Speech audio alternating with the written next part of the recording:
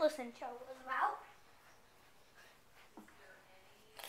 So, welcome to Daily Tale number 66. And today we're talking about...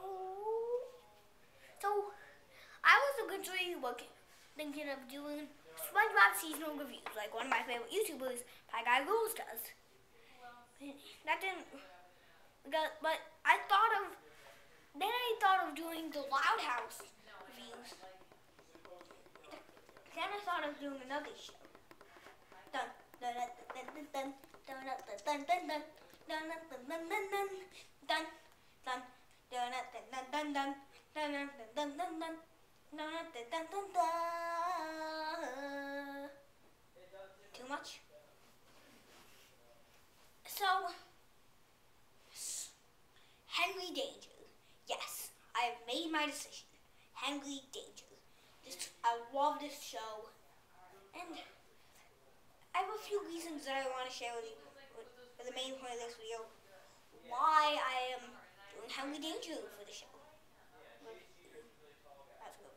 I'm doing Henry Danger. First of all, it is probably because of things that have to do with the seasons of the show compared to SpongeBob and the Loud House. So SpongeBob, first of all, SpongeBob has way too many seasons for me to ever review.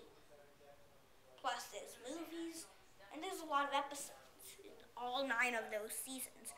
20 in the first few, 40 in the first few, and almost 50 in the last few, in season 6 to 9. So, and I'm talking about in segments. Second, the Loud House and SpongeBob both have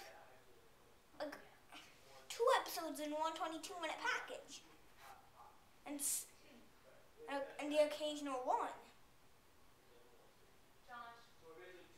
And then Henry Danger, but Henry Danger, probably because it's a sitcom or a live action show, only has one episode in 30 minutes. 3, I don't know which one I like more, SpongeBob and Henry Danger, but I'm probably going to SpongeBob. So the real 3 is that Henry Danger has a lot less seasons than SpongeBob does. SpongeBob has 9 and Henry Danger only has 2 that have fully aired. SpongeBob has almost 9 that have completely aired. And the Loud House isn't even done with season 1. Yeah. That's why I'm doing Henry Danger. Season by season, I talk about the episodes in a full season video. Coming soon. Now, excuse me.